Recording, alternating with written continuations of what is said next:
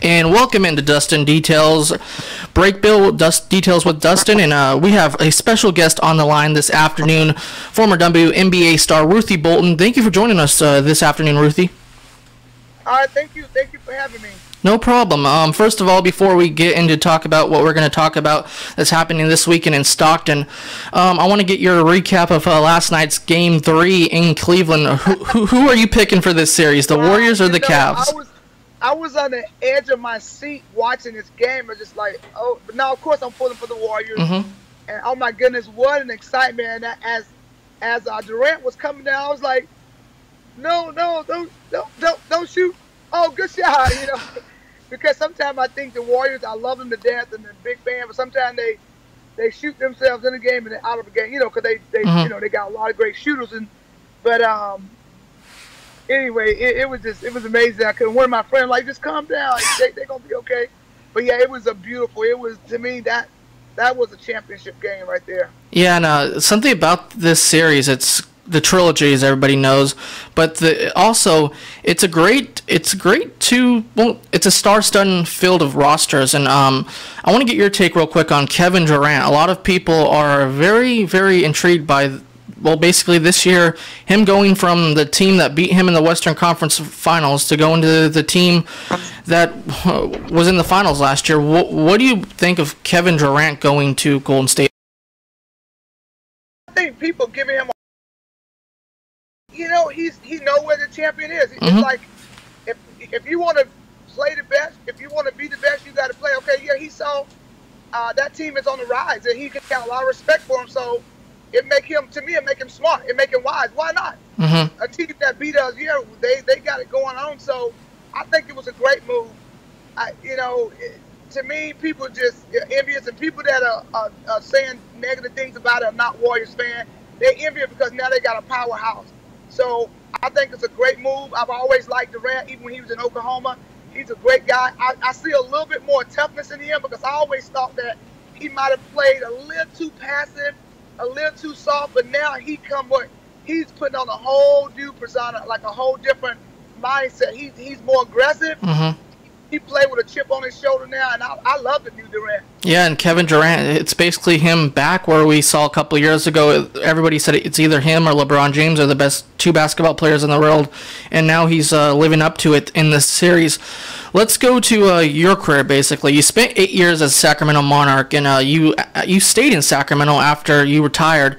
What made you fall in love with this city and the region of Northern California?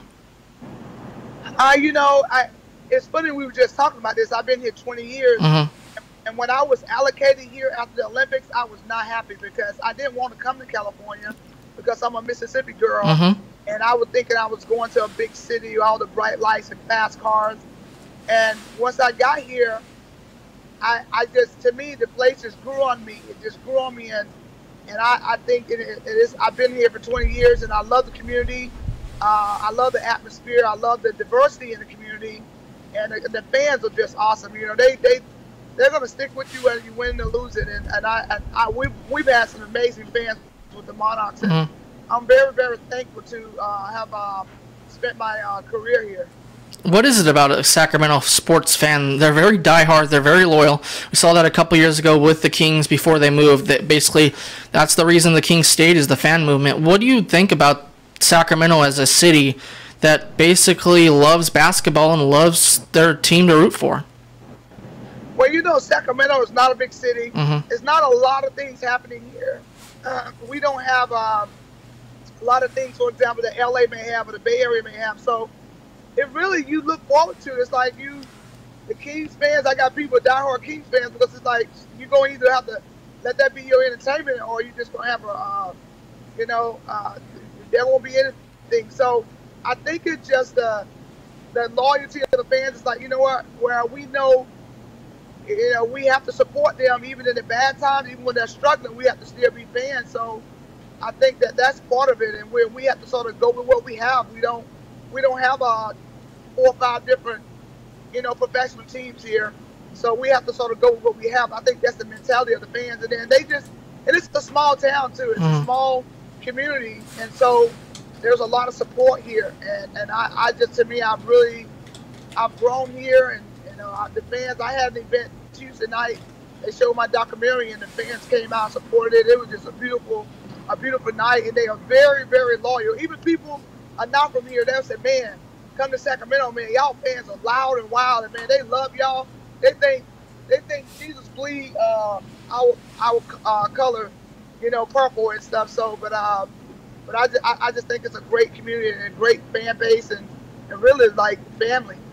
Yeah, and it speaks to this region, I think, that there are die-hard sports and basketball fans that no matter what will show up and support anything you'll do of your one as you're a player. You do off the court stuff. Fans will show up for what you do after your career. I know they do that with Kenny Thomas's restaurant in Sacramento, and other places, the Kings and other players around the region. So if you stay loyal to Sacramento, they'll stay loyal to you. I want to ask you about the Olympics, though. You're a two-time gold medal winning Olympian. What was your greatest memory of winning those medals in '96 and, of course, 2000? '96 being in Atlanta and 2000 being in Sydney. It was just so many memories. Mm-hmm. The journey was amazing. Playing with some of the world's best athletes, obviously, Mm-hmm. and everything about it I loved. When I see my teammates, I saw them last summer at a reunion, and they were just like, "Girl," and I was talking about playing. I play in 3-on-3 shit. They was like, "Man, you were just so." They said I'm gonna have to get counseling to totally walk away from basketball. I love it. I love competing. I love the competition. I love everything about it, and it just, that's been the driving force. That's been like my, my foundation in sports, and it really just have given me an amazing platform, and it taught me so much about myself and about life, and I'm just thankful to have been a legend in the game. And to me now, it's about giving back and using that. I say, what are these gold medals for? What are these Hall of Fame for if I'm not really empowering someone's life? If I'm not making someone, helping making someone better, or making someone smile, or encouraging someone. So I try to use my basketball experience to really transfer into real life. I have an Aim High program. I've written 2 books. I have a 30 for 30 on my life story. So I want to use my platform and everything that I've done in sports to really leverage an opportunity to really empower, impact, and create change in the community. The mighty Ruthie Bolton is joining us on Details with Dustin, two-time Olympic gold medalist, two-time WNBA All-Star, Sacramento Monarchs great. So, besides the Olympic Games, what was your most favorite moment in your basketball career? I think when we played the gold medal game, Mm-hmm. I think that, we played the Brazilian team, and it was so much at stake in that game. We were 59-0, and we were playing a team that had beaten prior. And so we had our work cut out for us, but I was so hungry. The coach told me that, she asked me, what do you think the key to us winning tomorrow night? I said, we got to play hard. We got to play hungry. We got to, play with tenacity. She said, yeah, all those things are great, but she said, you have to play one of the best games of your life. That point guard named Paula, she said, you got to get on her. You got to get so close in her grill that she go to the bathroom, you go with her. If you could, you got to get so close that you can tell with Two-Face, she uses to brush her teeth. And I'm like, okay, coach, I got you. Okay, I got this. So to have that challenge, this lady was averaging about 28 points a game. Mm-hmm. When I got done with her, she only had 3. Wow. And I was so dedicated to the cause. I was so focused. And I wanted to do this not just for me, but for my teammates and for the country. Yeah. And so those memories will go forever. And when I speak, I have a poster board of me tugging the ball away, pulling the ball away from 2 Brazilians. And I have this look on my face of just the aggression. I have this look of it's a crazy look. And the thing about it is that I generally ask the kids, I said, what do you think, what do you see in that picture? Oh, I see toughness, determination, strength, fight. I say, yes, those things are great. I said, but you know what you see? You see a woman with a ball. We're trying to take the ball away with 2 minutes in the game. We up by 25. But you see someone that didn't want to take the possession off, someone that was not going to be satisfied until the buzzer went off. I wanted it all. I didn't want them to have nothing. And that ball, I even wanted that ball in that possession. And so it is that moment, that experience, and I know without a doubt, changed my life forever because of my mindset and the ability to just not be satisfied, the ability to be hungry and to just want more. And I wanted it, and I wanted more for our country. So that memory go with me all the time, and people ask me a lot about that. Mm-hmm. And I show that picture. It gives me an opportunity to relive that over and over again. You're a author of a new book coming out. You already have one book out also called Pain to Power is coming out soon. Tell people about this book and what should they expect when they open it and when it comes out. The book we're hoping to, we are taking pre-orders now through MightyRuthieBolton.com, and the book will be out the middle of July, right around my 50th birthday celebration. But from Pain to Power came from just the experience I've went through and all the pain I've experienced through basketball and through the domestic violence, and how I've been able to turn it inside out and to make my opposition become an opportunity. And I really feel led to really share that with everybody that I meet, especially women. And I want to empower them. I don't want people going around with power. I don't want your power to become, if you go through something, your pain, I don't want your pain to you have to relive it over and over. So I'm hoping that my formula of success, my formula of turning pain to power will resonate with people, understand about how they have to create purpose in their life, how they have to learn how to go through their process and trust their process, and then how it's going to give them peace. And after the peace, they're going to be empowered. So I just want this book to resonate. I want it to be a keepsake. There's going to be some questions asked through it in the book about where they are, about where they're trying to go. And I really want this to really help heal so many people, so many families, so many women, so that they can begin to live and soar and spread their wings and become what they were designed to become. The mighty Ruthie Bolton joins us on Details with Dustin, two-time Olympic gold medalist, two-time WNBA All-Star Sacramento Monarchs great.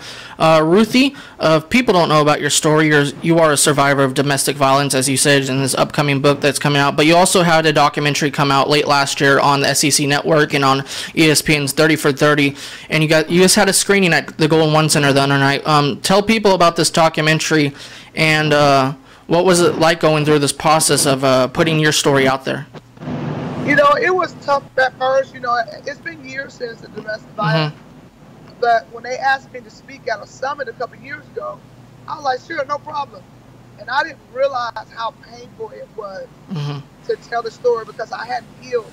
I hadn't gone through my process right. I had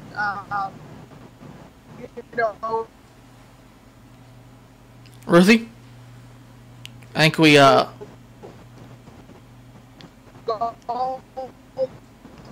through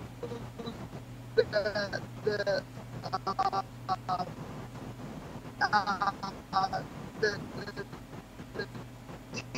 details of how to heal through what I went through. I went close to peace.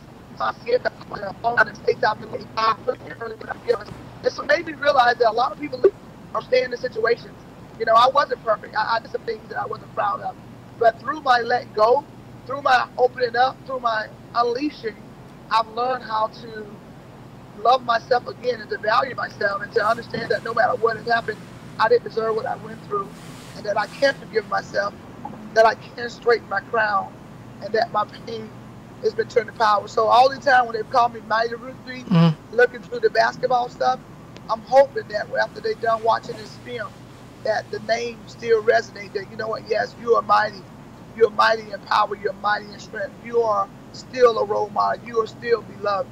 And that's what I hope people, when they're done watching this, that they can say, you know what, I know I've learned the gift of forgiveness. I've learned how to forgive myself, forgive others. I can live again. I can be empowered because other people are going to learn through my life. They're going to learn through my example. And they're going to learn through my pain. And they're going to learn through my struggle. So that's what I hope that the audience get through watching the documentary. As I mentioned, the documentary was on the SEC channel, and if people don't know, you went to Auburn University. So how does this Mississippi girl end up in Auburn? Well, I ended up at Auburn because my sister was there, and really no other schools wanted me. No other schools wanted me, and so I was left with only the school to go to, Auburn. But the only way I could play there is that I had to ride a bus for 8 hours. And wow. Coach said I wouldn't play in my senior year because I wasn't good as my sister, and dealing with that pain, that was a lot of pain. That was a lot of rejection, and so I had to really fight through that and battle through that. And the interesting thing about that is that because I fought and I persevered, and I didn't know that I didn't quit, and I got great results. So in my personal life, when I started to deal with domestic violence and people were telling me to leave, I didn't know how to quit. I'm like, how you dare you tell me to walk away from something? I'm a fighter. I don't know how to quit. I don't know if victory is leaving the stand, but I don't know how to quit. I'm not walking away, you know. And so that's why I stayed there so long, because I'm not a quitter.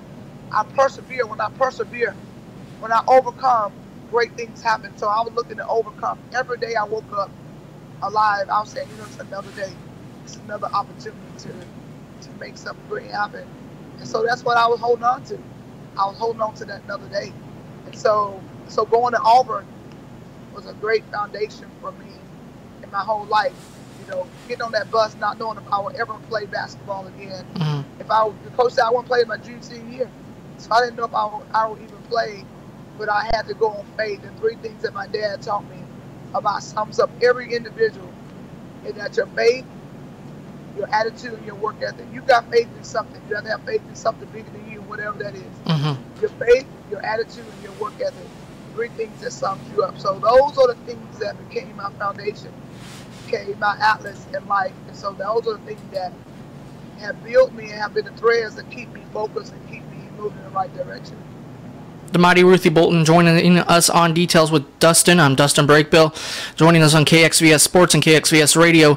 And that's a great list of athletes to go to Auburn. Also, Charles Barkley, Bo Jackson, Frank Thomas, a couple others, Cam Newton. But so you're coming to Stockton this weekend. Tell us about what's happening this weekend on Saturday, Dress for Success, and how did you get involved with them? Well, I'm excited. You know, I was at a Kings camp maybe 2 or 3 weeks ago, and I ran into this amazing young lady, and that's part of Dress Success. And anyway, we were talking, and I was you know, signing her son autographs, and she was telling me about him and everything. And then she asked me about what else, other stuff that I do. I said, well, I just love empowering youth. I love empowering women.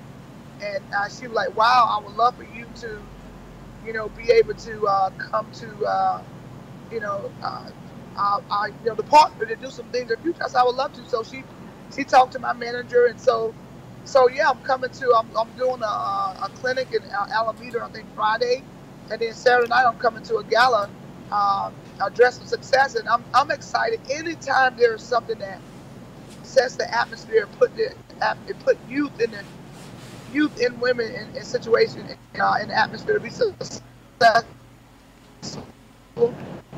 I'm excited. You know, I love giving back. I love using my platform to really impact life. So I'm so thrilled to come there. I've met several people from Stockton, and I've done a lot of things there, and I want the team to help build the community. So I'm just real big on hands-on. I don't care about just using my name. I want to be able to be there and touch and feel and give a hug and give a high five. So I'm beyond excited to be a part of this Dress for Success, and I'm just so proud of what they're doing, not just in Stockton, but all across the globe. They're doing things all across the country. So I'm just thrilled to be a part of their movement. Yeah, and if people don't know, Stockton also has a great basketball lineage also in this area. St. Mary's basketball is the powerhouse around this region, and other great players have come from this great city of Stockton. Ruthie Bolton joining us on Details with Dustin. And finally, Ruthie, before we let you go, and we'll see you Saturday, I want to recap. I want to go back to the NBA Finals real quick. Do you think LeBron James has any luck going from 0-3 down to win the series, or do the Warriors close out tomorrow night? Man, you know, I actually thought this would be the game that Cleveland would win. That's why when they came, because I said a team that know how to win, a team that athletes that are competitive, you don't want being embarrassed at home. So you're gonna come out and play your butt off. So I thought maybe they would steal that one, you know, yesterday. But since they didn't, I'm not saying they're going to come out and give up, but I think that they know they have a huge feat in front of them. A huge feat. So my take is that the Warriors are right now so hungry. They don't want to take any chance. They don't want to feel what they felt last year. They don't want to even. They playing so hungry. So I think that the Warriors going to go and take it tomorrow. And real quick, I want to get your take on this. Sunday. When is the game Sunday? Let me look this up. I don't know. They're always every couple days. I always forget. It's either Friday or Saturday or Sunday. It's the NBA's going crazy with the schedule, I think, in my opinion. The next game is, where is the basketball schedule? I should know this at the top of my head. The next game is on tomorrow night in Cleveland. Wow. Yeah. Okay. But real quick, I want to get your take on these super teams. Do you think it's okay for basketball, or do you think it's bad for basketball? I didn't hear. Say the question again. Do you think these super teams are good for basketball or bad for basketball? What do you mean by super? Oh, talking about like Cleveland. Cleveland and Golden State, all these players going and joining forces, basically. Well, you know, I think it's great basketball. You know what? I love watching the Warriors play. I can sit through a whole NBA game now and watch the Warriors play. I love how they play. It's finally good to see a good team that's good guys. Yeah. I do a lot of stuff with the Warriors. I think they have a class act team. You know, you got Green that a little bit hot-headed sometimes, but you know what? I love his fight. I love his sacrifice. I love his willingness to lay his life down for his team. Yeah, and you need those. He's a fighter. Yes. You need those kind of guys on the team. You do. You need somebody that say, you know what, we come out here to win, so you know what, don't get it twisted. Don't take my kindness for weakness. And I think that they do Curry. Curry's been given a hard, you know, because he really speaks on his faith. And sometimes last season he threw his mouthpiece or whatever. They try to throw him on the bus. It's like, you know what, there's no one perfect, but you know what, I'm still a fan. Great team, play well together, great coach. To me, I think it's great for basketball. Hats off to them. They playing with heart. They playing with drive. They play together. To me, they make the game. They respect the game and they make it fun to watch. Hats off to them. To me, I think it's great for sports. And real quick, what do you think of the new Golden One Center in Sacramento? Oh, the Golden One Center, I think is great. The concourse is unbelievable. It's wide. You know, they have better food selection. I think healthier food. A lot of people have said some things about the city. When I go there, I ever hardly get a chance to sit. I'm out and about. I'm going around the suite. People say, I see you come to Suite 125. Come to Suites HP. You know, different organizations. So I'm roaming around. So I never really got a chance to really sit down. But I think the new arena, I was just impressed that they were even able to pull it off, to build the arena downtown, the parking, everything is going smoothly so far. So, you know what? I think it's great. I think it's great for the city and great for the economy. So how can people stay in touch with you and follow you on social media and stay in contact with the Mighty Ruthie Bolton? They can go to www.mightyruthiebolton.com or they can go to joinruthie.com. There's a place where you can send in information, joinruthie.com. And so where I can get their email and I can stay in touch with them with all the things that I'm doing. I'm gonna be doing webinars, empowerment for women, for youth, and I just want to keep people abreast on things that I'm doing because I'm about change. I'm about making a difference. I travel the world speaking. I go overseas. Just really, really think. I love my fans, so I want to stay in touch with my fans. I'm not private. I'm not all, like, oh God. I want them to know about my schedule. I want them to know when I go overseas and I'm doing these amazing things. I want to share my life and my journey with my fans, so I need to be able to stay in touch with them. So, MightyRuthieBolton.com and also JoinRuthie.com is another way that I can stay in touch with them. And you can follow Ruthie on Twitter at RuthieBolton525 on Twitter. Thank you for joining us this afternoon, Ruthie, on Details with Dustin. And I'd love to have you back on when you come out with the book. Awesome. Thank you for Pain to Power. It's going to be awesome. And also, lastly, they can pre-order some books on my website. And also, we will have shirts from Pain to Power, some different little shirts and motivation CDs. So they can really, I know this book going to change people's lives. Can't wait to meet you on Saturday, Ruthie. Thank you for joining us today. All right, thank you. All right, thanks. Bye-bye. That's the mighty Ruthie Bolton right here on Details with Dustin. Thank you for joining us on this special edition. And for more details, we will give those to you in a few moments right here on Details with Dustin on KXVS Radio and KXVS Sports. Thank you for tuning in.